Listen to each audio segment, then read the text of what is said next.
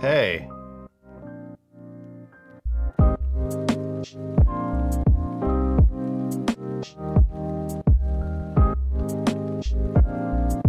I have lectures I need to film, and this is what I've come up with for a space to do it. My desk here, which you can't really see down here, main computer setup, couple lights, things in the background. I'm just gonna go through some things that are on my mind about trying to build a setup like this for filming. There are plenty of other channels for information on camera choice and lighting. I'm not gonna do that, but for myself to sign off on these videos, I have to bring it up to a certain quality. As an example, my posture. I'm leaning forward now. This is comfortable, but I don't yet know if this is the best way I should be sitting. Yes, I am criticizing the way I sit. I have a microphone stand just out of frame, and I've raised it up to its maximum, and I'm booming in a microphone just out of frame. I started by using this desk-mounted mic stand, but I don't know, the mic is a bit large. Here, let me pull it in. No, let's not do that, actually, that's a shot. This is a trick I figured out. If I touch the tip of the microphone and compare it to what's on screen, if my finger is outside of frame, hey, we did it. We're hiding the boom. There's that sunlight again. Hey, Google, remind me in an hour to get blackout curtains. Couldn't verify your Got it. I'll remind you at 12:02 p.m. Yeah, that's really annoying. I have 3 lights, one over here, and this one up here I forgot to turn on. I did just use this gray card, but I didn't use it in the first clip, and technically speaking, I have auto white balance on because the app sucks. You know what, let's cut that whole section about gray card. I don't like that you can't see the table here, but if I push the camera back, the stuff behind me becomes less blurry. If I move things down, I think I got a little bit of room up here. Not a lot of space in the way I've framed this camera. But let's change it anyway, just to see. Oh, that's so much lower. It looks like this is shoulder height. I'm looking down at the camera, which is a little weird. Oh, hi, son. You can see my hands on the table and all the other crap, like, let's get rid of this. I'll have to examine the frame to see what else is kind of in the way. I don't think you see this wire, or if you do, let's just tuck it. I have my arrangement of lenses that are hiding over here. Let's get these out of the way. Oh, they're still in the way. Sunlight aside, we at least have some table now. I can do gestures where I touch things on the table or put a lens in front of me. Yeah, my desk is kind of cramped, so it's not really a nice angle for this, unless you want to see the back of the monitor. The way this desk is built, I can't really shift over and film like this because there's this thing in the way. I sort of don't like that you can see up here. I got a bunch of books up here hiding out of frame. The wall behind the camera only goes so far, which limits my lens choices. This lens is the 35mm equivalent. Switching to a 50mm lens would help with the stuff up here, but I don't like my 50mm. Let me show you why. Here's a close-up on the 35. I pull that away, it reacquires my face. This 50mm equivalent lens exhibits something called focus breathing. Well, technically all the lenses exhibit focus breathing, but it's extremely noticeable on this lens. Let me show you. I don't want to have to adjust the height, so please bear with this squished frame for a moment. Here's the lens focusing, and watch how much it zooms when it switches back to my face.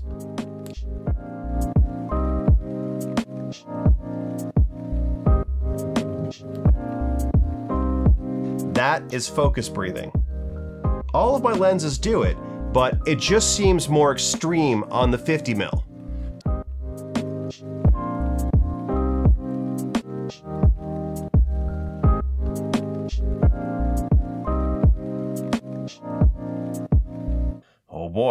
This is smaller. This is my 75mm equivalent. Let's try it out.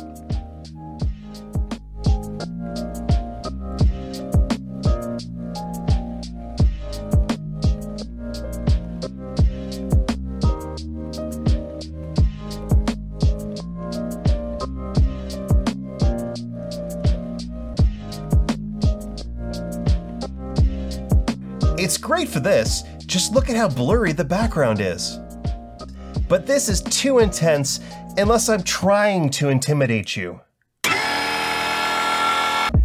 This is my 24mm equivalent, and as you can see, you see too much. There's like, this chair should be out of frame. Here. It just shows too much.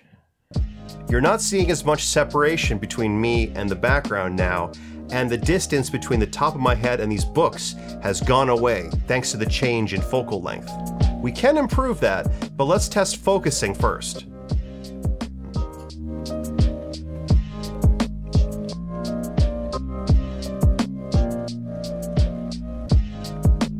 Let's bring the camera closer. Okay, this is not bad. You can see my hands and the table in front of me. So when I put something here, you can actually see it, although there are better angles for that. Focus test.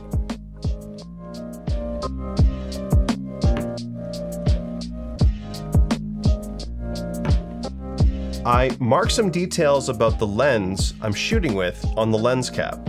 As you can see here, this one's listed as my 24mm equivalent. It's actually a 16mm according to Fujifilm.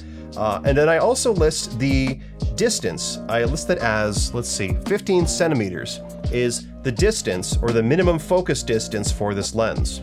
So physically speaking, I want to say I'm like 20 or let's say 20 some centimeters away from the camera. So it should be able to focus and you should have been able to read the text there.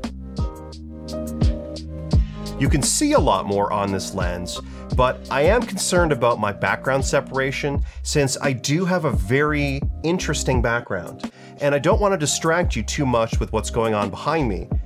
I still really like it though, but I'll have to look at this myself and make some judgment calls. Like the books up here, I'm actually above them now. Back at 35. This is not an ideal filming setup, but I'll make it work. The background separation is a concern of mine. Last couple tests, let's put my phone over here. I'm going to, oh, I dropped that. I'm gonna bring a laptop into frame. This is close to 90 degrees. Not a great angle for actually working. Let's find that. Hello, Batman. How art thou? Also, this is important to see what my gaze looks like, because I'm now looking down at the laptop. The lower angle might be an improvement for this low angle of me wanting to actually be able to read the laptop. Okay, let's pretend this is a mouse. We're just gonna move it around, click, click, click, typey, typey, typey, move, move, move. Let's also pull it forward. This is right at the edge of my desk. I did not think this would be comfortable, but it's actually not as bad because I have to put my wrists on the laptop anyway. Type, type, type, read, read, read, look at camera. Hey camera, how you doing camera? Something, something, something. I'm a very knowledgeable person. Typey, typey, typey. Let's try a different laptop. This is my workstation laptop as opposed to my network administration laptop. It's a great machine. I love this little machine. It's just, it doesn't have a good GPU. So this is what this looks like. Obviously much larger. I do have some wide shoulders and this probably suits my frame better. That's a tiny one, but I still like it. Hello person.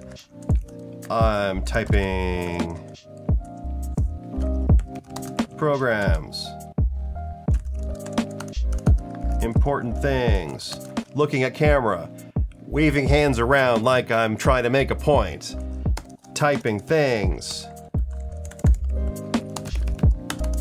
Moving the phone around like it's a virtual mouse or something. Hello. laptop. Cool. That's it. We'll try this again later. Ciao.